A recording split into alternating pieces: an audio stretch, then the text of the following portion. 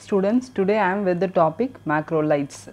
So, from the name itself we can say it is a macrocyclic lactone. Why it is called macrocyclic lactone? We can divide the word into two, that is, one is macro, another one is volide. Already we have come across the word volide in cardiac glycosides. Okay. So, what is meant by volide? Volide is a lactone. So, macro means that is indicating macrocyclic. So, it is having macrocyclic lactone ring in the structure. So, that is called as macrolides. They belong to polyketide class of natural products. Actually, in 1950, the first identified macrolide that was picromycin, so which was isolated in the year 1950, and next one is erythromycin and carbomycin. They were identified in the year 1952. Some macrolides were obtained from the soil. Examples are spiramycin, josamycin, rosamycin, but they are clinically inferior than erythromycin and its derivatives. Erythromycin and its derivatives, examples clarithromycin and azithromycin, they have superior pharmacokinetic properties because of the enhanced acid stability and improved distribution properties. Now, we will see the clinically used macrolides. Examples are erythromycin, clarithromycin, azithromycin, erythromycin and oleandomycin. All are ending with thromycin. So, if it is ending with thromycin, so that is the clinically used macrolide. Now, we will see the chemistry of macrolide. Already we said it is having macrocyclic lactone. What is meant by lactone? Lactone means it is a cyclic ester, that is cyclic carboxylic ester. How we are getting that? It is formed from intramolecular esterification of hydroxy carboxylic acid, that is the same structure is having hydroxy group and carboxylic acid group. So, from that ester would be formed. So, here we have that carboxylic acid, here we have hydroxy group. There may be removal of one molecule of water and form cyclization when we are getting the ring. So, this is called as lactone. So, what is meant by lactone?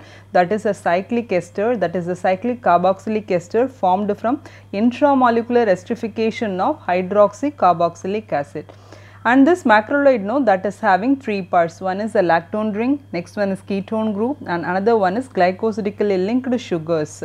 Here the lactone ring that is large. Already we said it is a macrocyclic lactone. So, that is a large non-planar strainless ring and that is having 12 to 16 atoms in it. Next one is ketone group. Third is glycosidically linked sugar.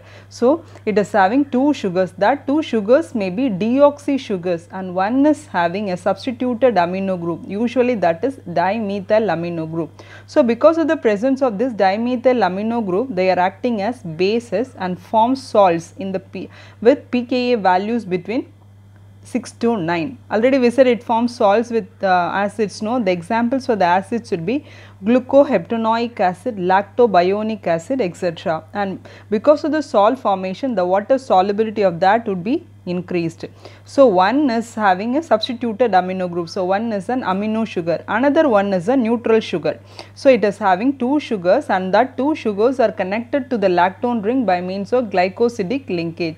Now, we will see the examples of the sugars. They may be L-cladinose and D-desosamine. So, most of them is having L-cladinose and D-desosamine. Here the D-desosamine, that is having amino, so that is a amino sugar, and this cladinose that is a neutral sugar.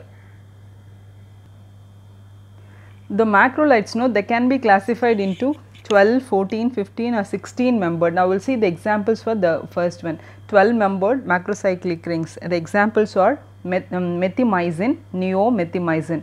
If it is a 14 membered ring, that can be classified into natural or semi-synthetic. Examples for natural would be erythromycin, oleandomycin, sporiamycin. For semi-synthetic, examples are roxithromycin, erythromycin, fluorithromycin and clarithromycin. If it is a 15 membered ring, the example is azithromycin.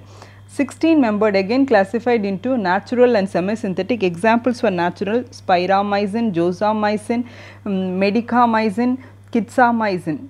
And for semi-synthetic, examples are rokitamycin and miocamycin.